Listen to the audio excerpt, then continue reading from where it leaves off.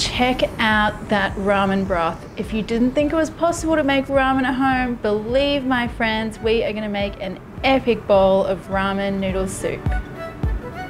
Okay guys, we're gonna tackle ramen noodle soup today. We're gonna do a shoyu style. So shoyu simply means soy sauce, and this is gonna be a soy sauce chicken-based ramen broth soup that we're gonna make. So first up, there's a couple of things we wanna do to get our broth really flavorful and tasty and that kind of restaurant style depth of flavor. And the first thing we wanna do is deal with our chicken wings. Now, the thing with any kind of broth, or when you're using bones for broth, the smaller the pieces that you can get them into, the more it will release flavor and gelatin from the bones and all those good things. So take your chicken wings, just slice through the joints so that you've got 3 pieces rather than the one big large one. We've got a whole big bowl of those here. So to kind of speed up the flavor process for our stock, I'm actually gonna roast these first. So that's gonna create like a browning and a Maillard reaction on the outside of the chicken, and it's that browning, that stuff there, that's the flavor we want in our soup. And then I want some carrots as well.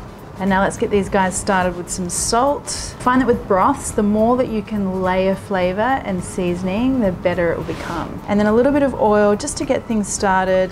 Just give those a good mix. And I want to roast these in a hot oven for about 45 minutes or an hour until we get a really beautiful deep brown color. Now let's take a look at our chicken and carrot, and you can see the beautiful golden color we've got on that chicken. That is all flavor, my friends. Awesome. So I'm gonna get this onto a heat, and I just wanna heat this up until it's sizzling. Now this part is all about making sure we don't leave any of that beautiful browning behind on the pan. I'm gonna deglaze the pan with a little bit of water, and now wait for that to start bubbling again. And now what you want to be doing is getting your spatula or your wooden spoon and really scraping up everything from the bottom of the pan. The water will help you and the heat will help you, but don't leave any of that flavor behind.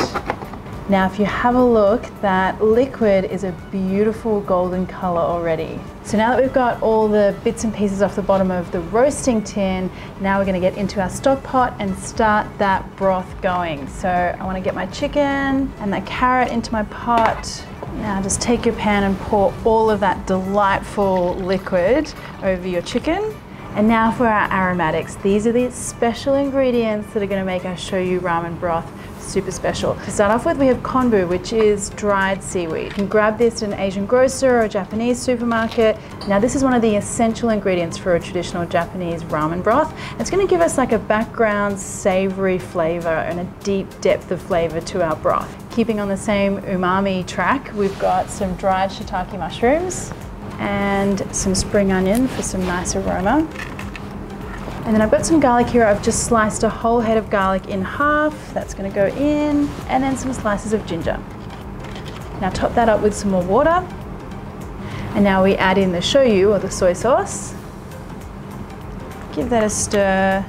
And now, one of my big tips for making a really beautiful, clear broth is to make sure that you don't simmer this too hard. We want a nice, gentle simmer for about 3 hours. And every so often while it's simmering, just take a spoon and take off any of the sort of white foamy bits and pieces that rise to the top. All right, see you in 3 hours.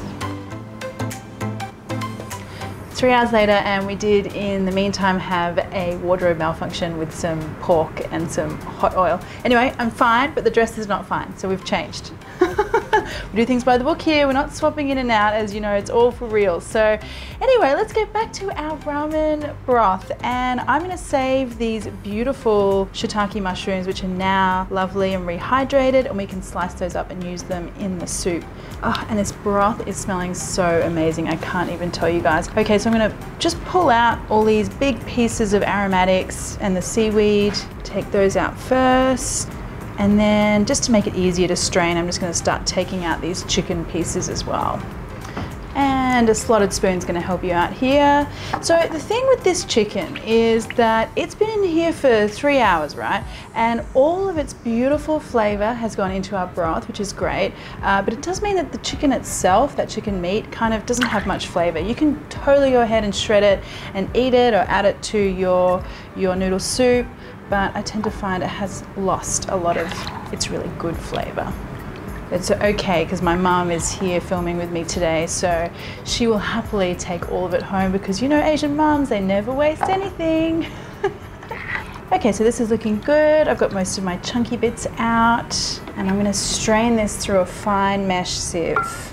So if you don't have a really fine sieve at home, you might find that your broth has quite a few particles in it. If that's the case, just put down a cheesecloth or a coffee filter and run the broth through that as well. I mean, it's got nothing to do with the flavour. You can totally just leave it as it is, but if you want a restaurant style crystal clear broth, that's what you need to do. But this one's looking good because we've got a very fine mesh strainer here. Now, if you're a very patient person, which I generally am not when it comes to food, and we've already been simmering our broth for like 3 hours, you would put this into the fridge overnight and then that would solidify the fat on the top of the broth and you could just scoop it off. But I have a little trick to taking the fat off without having to wait. So if you use some paper towel and then just rest it on the top of your broth, paper towel will soak up most of the oil and the fat on the top. Just do that a couple of times. Now look at that, most of the fat and the oil is gone and we are ready to serve this guy up. Okay, so now we've got a really great ramen broth. I'm gonna just take enough that I need for the 2 bowls that I'm gonna make today, because the rest I'm gonna save for later. This freezes really well. So I'm gonna let this broth come back up to a simmer. I want it really nice and hot. While it's doing that, I'm just gonna mix together a little seasoning. So I've got some soy sauce here, and I wanna mix in some mirin. So that's a Japanese cooking wine, a little bit sweet. So let's have a taste and see what we need to do here.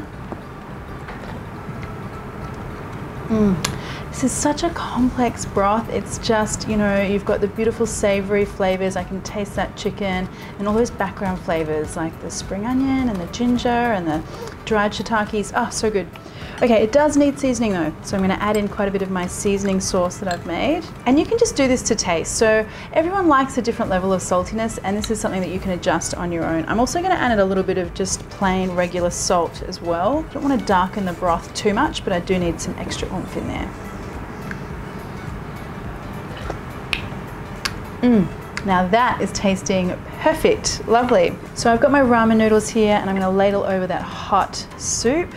Oh, look at the color of that amazing broth, so special. And now you can top this with a whole manner of different things. I happen to have some chashu pork or slowly braised pork belly that I made the other day. Now I've got a video on this on my YouTube channel, so you can check it out if you're interested in making it. So just put a slice of that on there. And I've got some of those sliced shiitakes, a little bit of spring onion, and then to me, ramen is not ramen without an egg.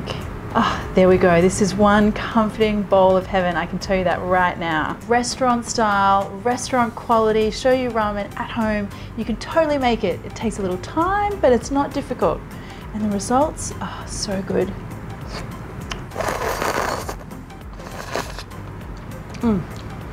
Gotta do the noodle slurp. Oh, and the soup.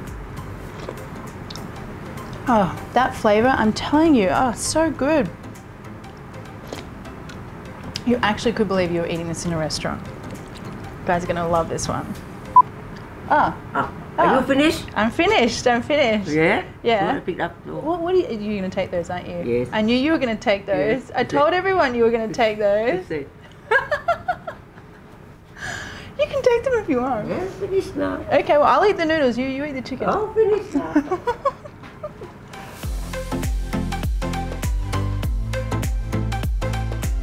If you've got any comments or questions, pop them below. And if you enjoyed the video, why not hit that subscribe button plus the little bell one, and that way you'll get notified every time I release a new video. Thanks guys.